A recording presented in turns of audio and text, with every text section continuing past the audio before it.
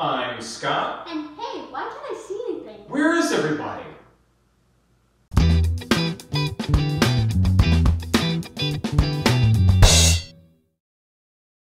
So today we'll be doing about the aquarium sump. That's right, we built a custom sump, handmade, well not handmade, but homemade, for our reef tank, right? And also, just to remind you guys, make sure to subscribe.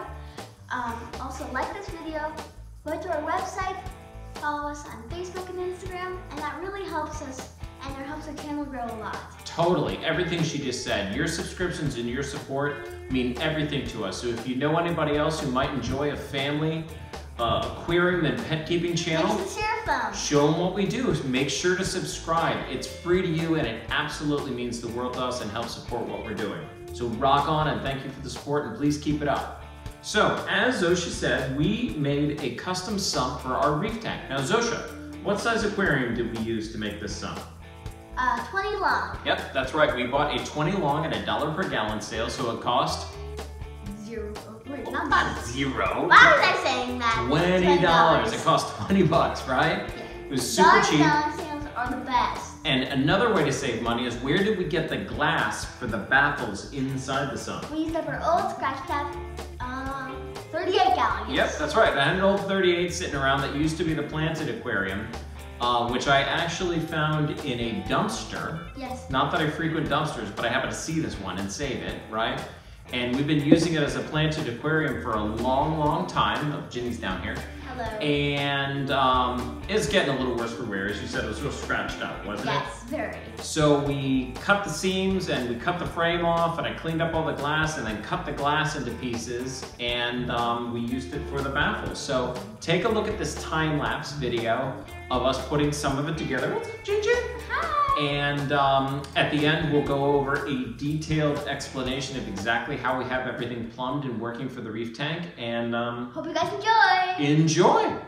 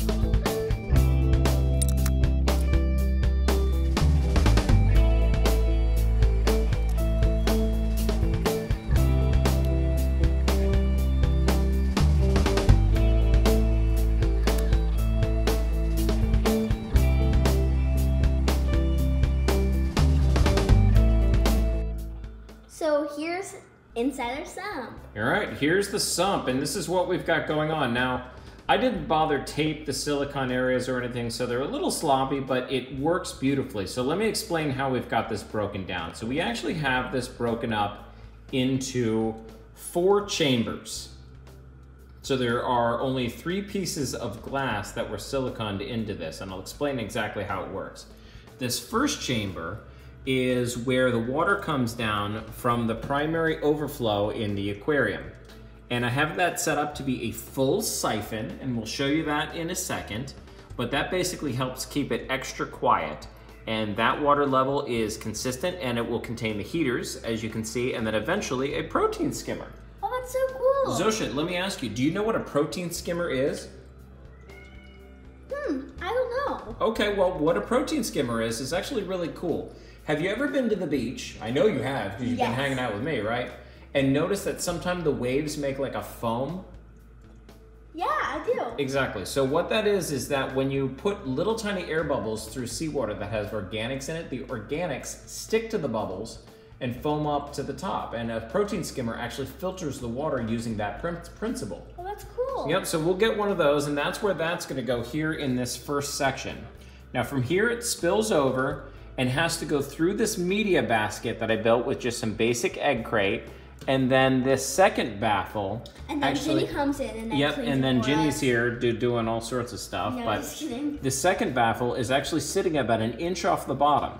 That means the water has to come through the top, be forced through the media that we put over this basket, and then go underneath to the next chamber. And that is where we can put carbon and filter floss and other cool stuff, right? That's awesome. Now this next section you see with the rock rubble in it, that is going to be our refugium. Ooh, do you know what goes in a refugium there, Zosia? Doesn't want the minerals and like... Well, not really minerals so much, but a special algae.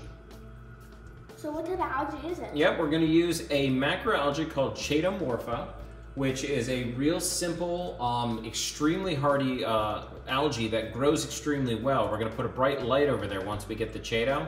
And what that does is that soaks up all of the, well, uses up the nitrates and phosphates that are produced through the fish food and the nitrification process, and it's a form of nutrient export, and it helps keep the water extra clean. That's great. Which is super cool, right? And you can also grow isopods, which are like little tiny invertebrates, little microfauna that live in there. So there's gonna be water isopods? Yeah.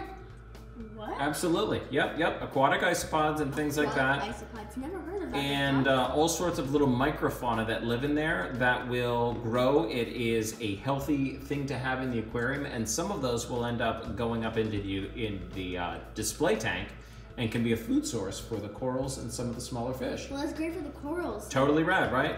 And then from there, it actually goes over one other baffle and then goes into this last section. And that is just the simple return pump section. Now the reason why this one is isolated is that sections 2 and sections 1 over here will have a constant water level no matter what. This last section is the only part that will go down with evaporation. And you can see I have a line here. So in time, we're gonna build an automatic top-off unit that puts fresh water in to make up for evaporated water. But that for now is just being topped off by hand, and there we go. Now to continue on the plumbing, we've got our return pump plumbed up to a Y, if you will. It goes into 2 places. One of them, right here, runs up and into the tank, which I'll show you in a second. And the other is actually just being routed back across, back to the beginning of the sump. And the reason for that, Zosia, do you have any guesses as to why I have that split into 2 outlets? I don't know. Which is it? Yep, no, that's okay. There are 2 reasons. One is this pump is stronger than we need, and it would put too much water in the aquarium. Oh, yes, I remember testing it, and it like sprayed all over me. This is a monster pump. I think it does like 1,200 gallons an hour at 5 feet or something. It's a really, really strong pump. So we don't need all that power, and frankly, that would overwhelm our overflow. But the other major reason for that is that it enables us to have an extra source of water here going through the filter that we can reroute into a calcium reactor, a carbon reactor, a GFO reactor, or some of the other things that are popular for reef tanks. And that's all stuff that I'm going to teach you all about. Sound good? And then, of course, the other half goes up. So now let's cut here, and then I will show you what's going on in our overflow. Okay, so if you saw our earlier videos, you saw where we drilled the aquarium and we put the 2 holes in the back of the aquarium, and then we silicone in this overflow box, which is really just called a weir. And that's what we have working. Now to keep this super quiet, we're doing what they call a Herbie overflow. So the drain on the left-hand side, you see, the one that's pointed down into the box, is at full siphon. You notice there's no air going in with the water. And we have that adjusted just so there's enough flow that stays at a full siphon, and just a tiny little amount goes into the second one over here to the side. And that is the emergency drain. So if for some reason this first one got clogged or the pump started pumping out more water, the second one could take over and take some of the extra oomph, if you will. So like it's like a 2-part. So if one breaks, we have another one running for safety. We have a backup to make sure we don't have any spills. Now let me move around to the back here, and I'll show you what we did in terms of the plumbing. And it's a real simple plumbing job. I'm going to do my best to get the foam back here. Okay, there we go. So you've got your 2 drains that run down to the sump, and then of course the return that runs up between them, and I just use simple PVC fittings to create these 2 returns. Now each of these returns have 1/2-inch threaded fittings on the end, which I plan to put a very cool thing called a random flow generator on there, which helps make the flow move around in odd directions, right? It's all blip, blip, blip, blip, blip, blip. But this is if you hear, everybody be real quiet for a second, listen. Not much sound. You don't hear any splashing, don't hear any splooshing or gurgling or anything like that, and it works beautifully. Now this is one of the most important pieces though. We keep this little piece of glass over the overflow, and that will keep the snails and stuff that we are eventually going to have in there from crawling in there and then going down one of the tubes and blocking it. Oh, I remember in our freshwater, like a shrimp got up into the system. Like, yeah, exactly, and they totally will. Now little guys could still get past the weir, but shrimp that will, or excuse me, snails that are likely to block an overflow would have a hard time pulling that off.